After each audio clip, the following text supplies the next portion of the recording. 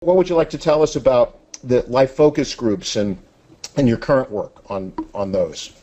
Well, the fundamental of it is that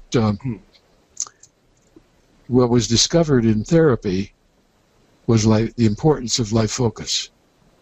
It was used as an instrument to cure people. That's what Freud discovered.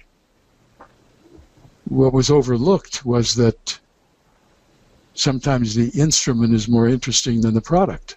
Uh-huh. And the life focus is so fundamental that it transcends its role in creating change.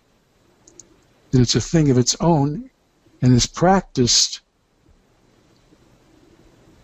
over and over again all the time by people at large in many different ways. And I'm writing a book now that describes that process. Mm-hmm. But the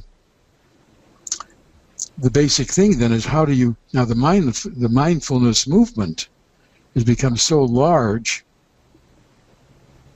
because it has emphasized the quality of life focus, paying attention to the life you're living. Usually it's been limited to meditation, not always. And meditation is a very narrow window into one's personhood.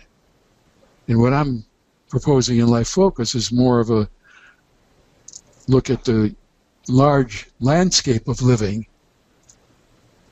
bringing people together to address certain mutually important themes and to pay attention to how they play out in their lives, and to do this on a lifetime basis rather than on a problem-solving basis.